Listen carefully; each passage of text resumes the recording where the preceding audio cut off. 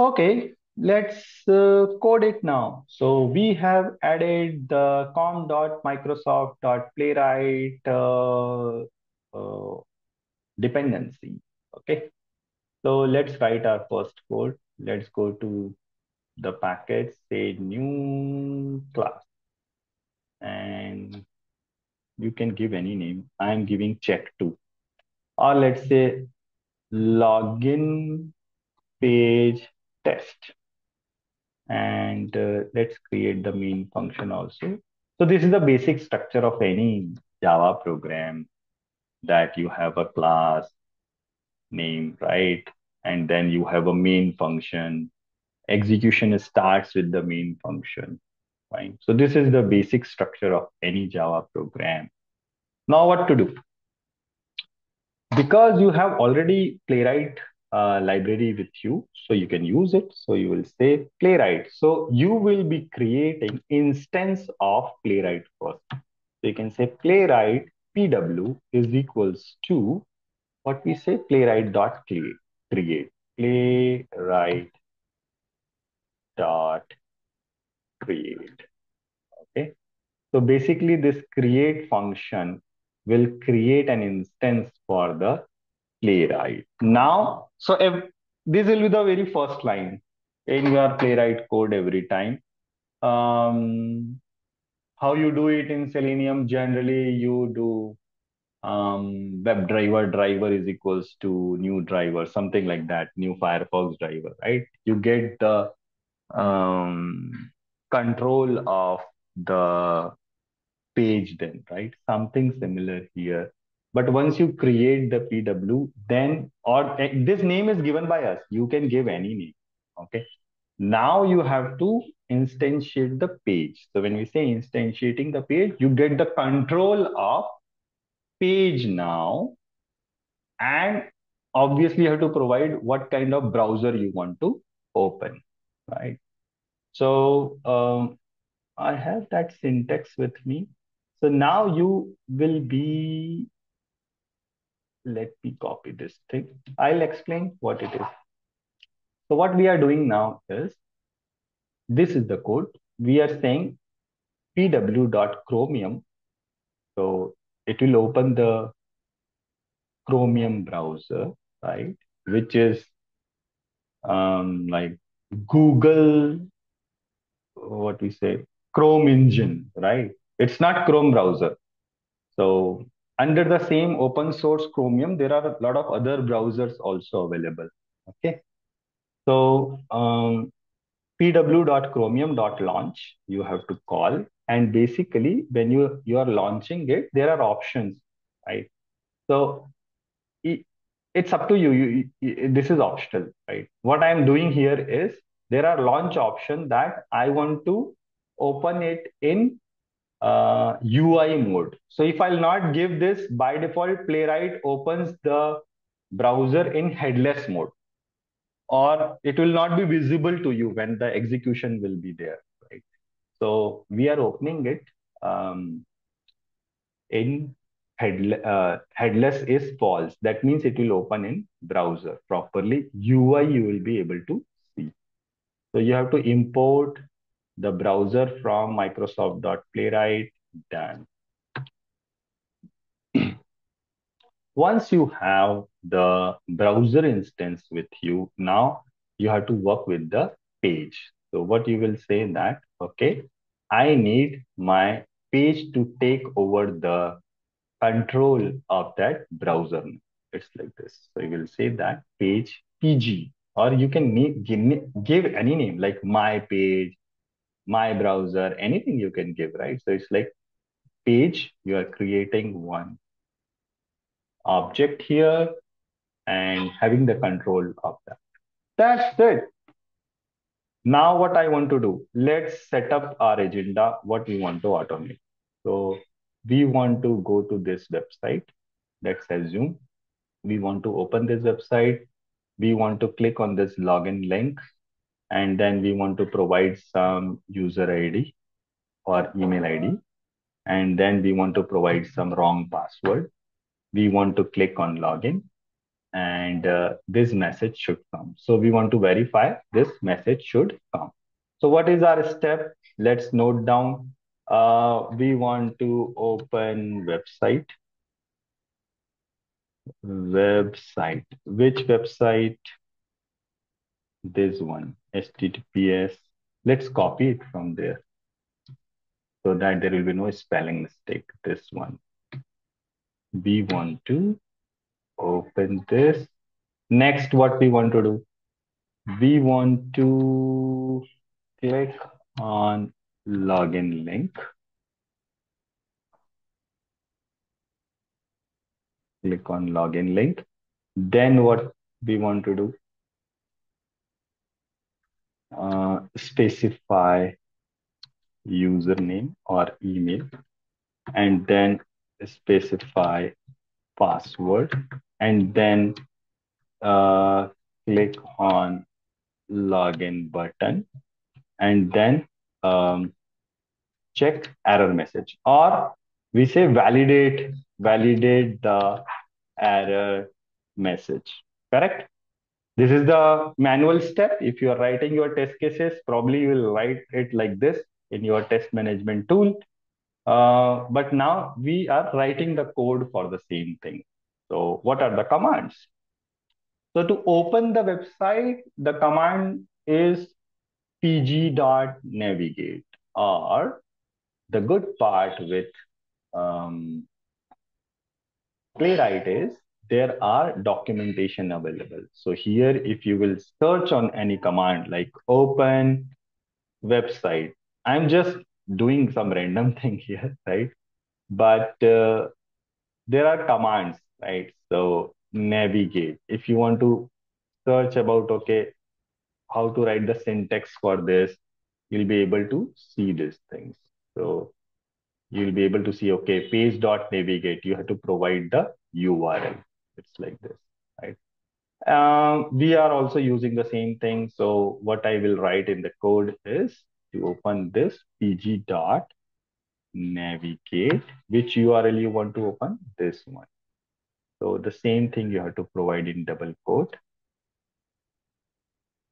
This will open the website. Let's run this and check whether it is working fine or not. Run as Java application. Let's see that. Yes, it has opened. See here, it has opened this website. Done. Done. Let's do the next thing now. What we want to do, we want to click on login link. So you have to inspect this login link basically. Right click here and find out this element uniquely. Now there are 10 to 15 different ways you can find an element. Okay, somebody was asking what is the difference here in Selenium and Playwright. Uh, Again, Selenium has fixed set of locators, right? ID, XPath, CSS selector, by tag name, by link text, by partial link text. These are the things, right? Of course, you can write your own XPath in a good way to work with different kind of attribute, right? But Playwright has come with the set of different locators. You can select the element by its um, other options. So for example, here, there is a placeholder. So in Playwright, you have a command, find the element, get element by placeholder. That is there, right?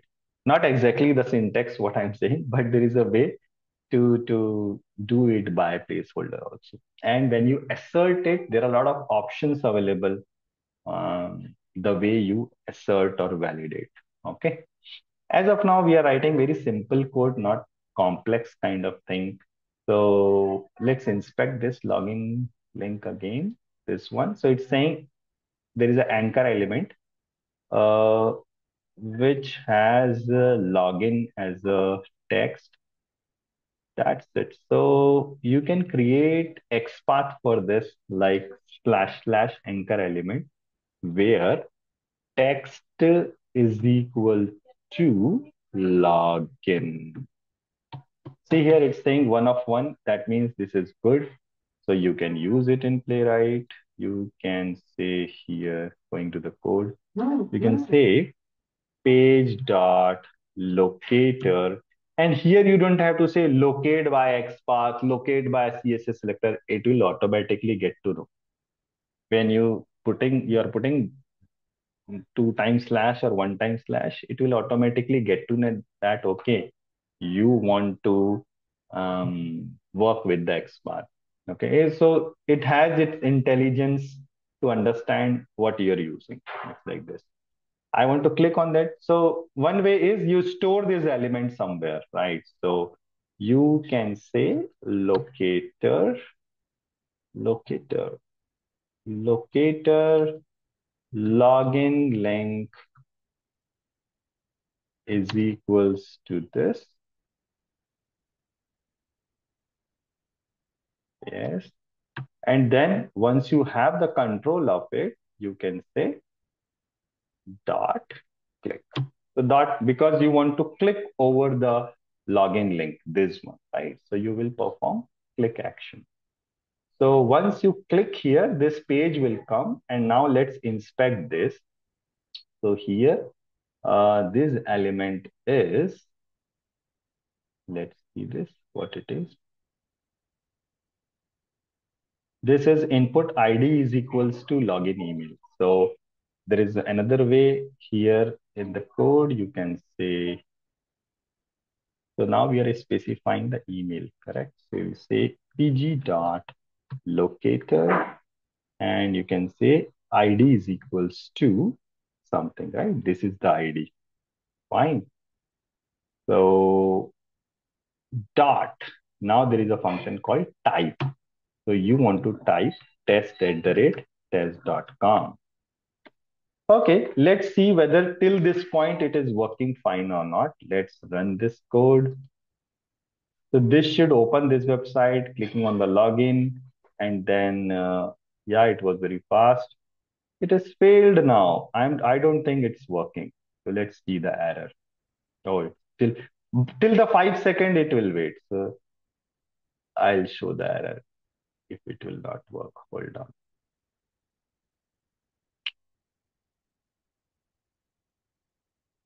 The way we are using, maybe there is some syntax mistake. So how to overcome with that? Let's go here and search for document ID. Locate by ID. Locate by ID. Do we have? Yes, ID is there. So you just have to say ID is equals to. It's not ID is equals to then single quote. Okay. So going back and basically you'll say login is equals to login email. This one. That's it. Okay. So if you see the error, it's saying that timeout after 30,000 millisecond, which is 30 seconds. So it has tried for the 30 second. By default, here it is doing in this way. And timeout error, it's saying because it is not able to interact with that element. Okay. So it's saying that waiting for this locator, which is not present, obviously, because there was a mistake from our end. Okay. Let's stop this. I think now this should work. So I'll say run as Java application again.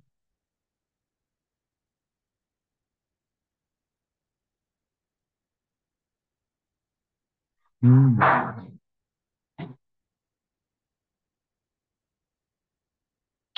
Are we doing any mistake? Let's go back to their documentation page.locator in double quote ID is equals to something.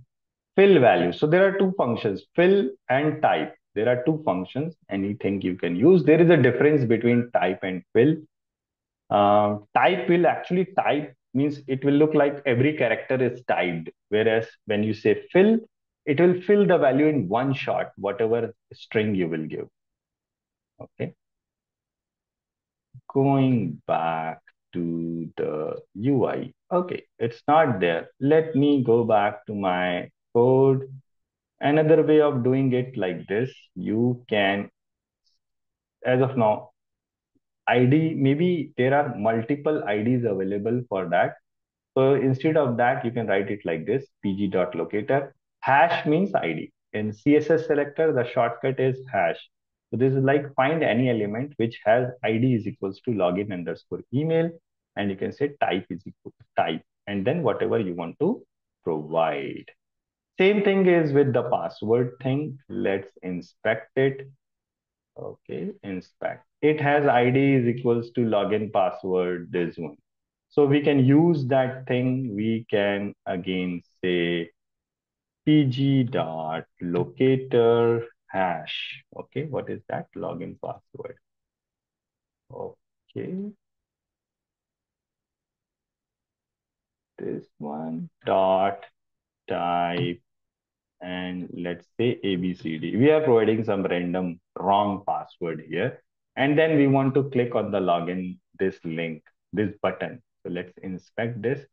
This is saying a button which has class is equals to something, which has type is equals to submit, something like that. So let's get it on Notepad and create a CSS selector for that. All these things about CSS selector locators, we will understand when the course will start. But let's understand that I'm writing a CSS selector for this. So I'm saying find a button where type is equals to submit, and and the class attribute contains something. So I'm not providing the whole class name. Let's say I'll provide this thing only as of now, which looks good that, okay, there is a class which contains BTN login. We should check whether this is unique or not. So let's put it here, and you should get one of one. Then only it will work. So this is a good code. Let's go back and say pg dot locator and then this dot click because we want to click on that. So let's run till this point and check if it is working.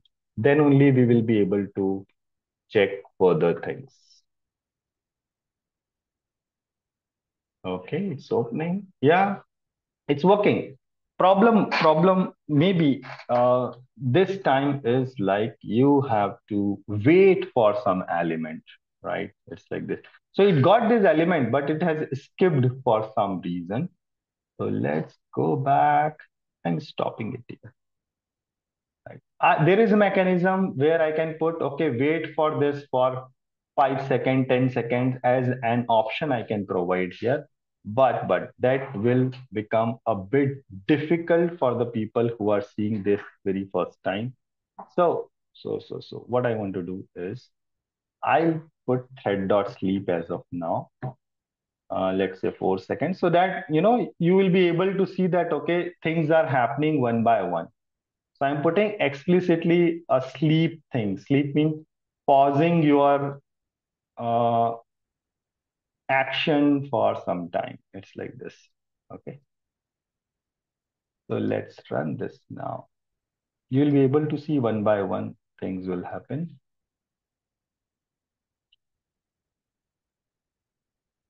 Okay, it has opened.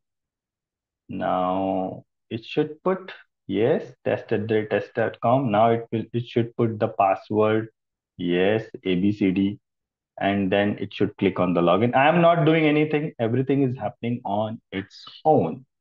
Done.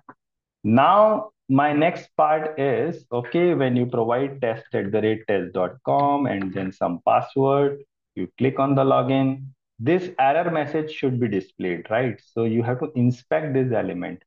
So this is saying there is a span which has class indicator red, correct?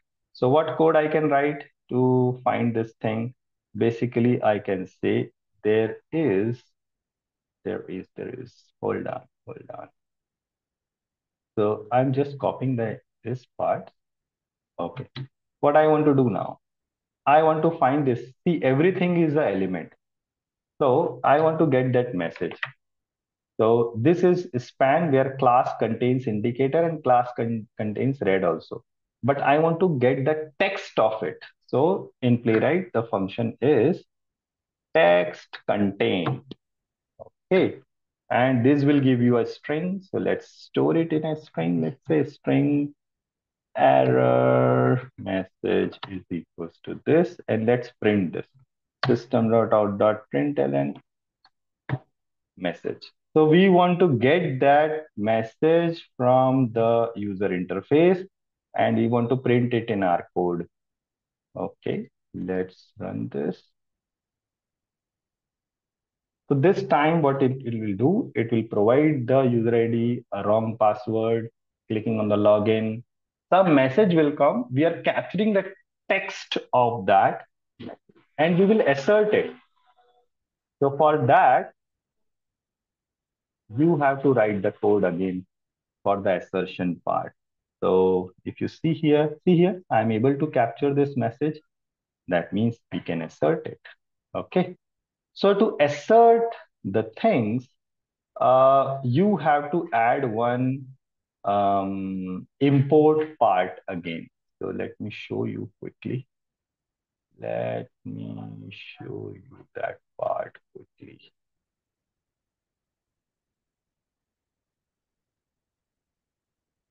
Okay, you have to add import static playwright assertion, assert that. One of the assertion.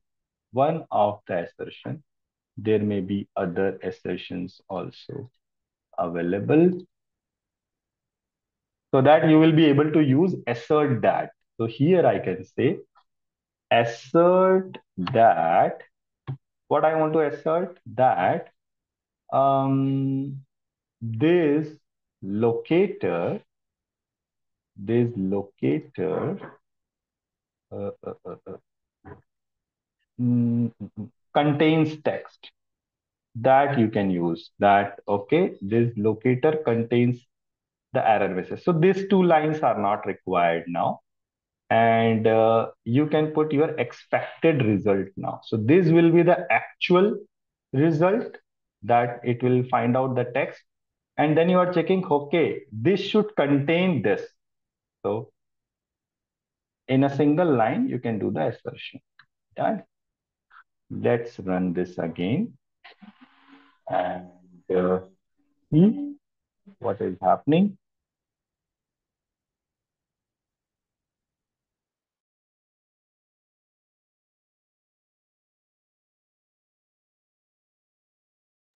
See here, it is executing this. It will put the password. It will click on login. Okay. And let's see. Yeah, test case is passed. If anything will fail, actually, it will say that it is failed or anything. Fine. Let's make it fail. So instead of this, let's say just this invalid login. I want to check whether it contains this text or not, right? So let's execute it again. So this time we want our test case to fail because, okay, it's a contains text. There is exact text also you can check. Okay, this time probably it will pass because we are checking contains text. Has text, basically you should check, right? So here, going back here and say that, assert that locator. So there are a lot of functions. There are a lot of functions. Page has title. You can use it for the title check, timeout check, lot of things you can do. This is related to URL. We want to check a text on a particular element, correct? So text, assert text also you can write assert text. Assert that locator contains text. Actually, we want to check this. So there are a lot of ways to do that. Let's check the text part. So this is contains text. This is has text. This is contains text and has text. So we should use has text actually. Okay. So this is the way to do it. Has text we should use. We should not use contains because contains will pass because the bigger error message which is there this one, it contains invalid login. I want to check the exact text of this. Correct. So we should use this one. Has text is the function. Let's implement that. Instead of that, we'll say has text and a particular text. So that text is, let's assume, half of it, not exactly all the things. Okay. And you can, there are different ways to close the thing. So basically, you have to write pg.close, br.close, pw.close. You want to close the page instance, browser, and at the end, you should close the Playwright instance as well. So this is like end of the test, you do it so that your browser will be closed and all the created objects will also be closed. Let's see if it will work.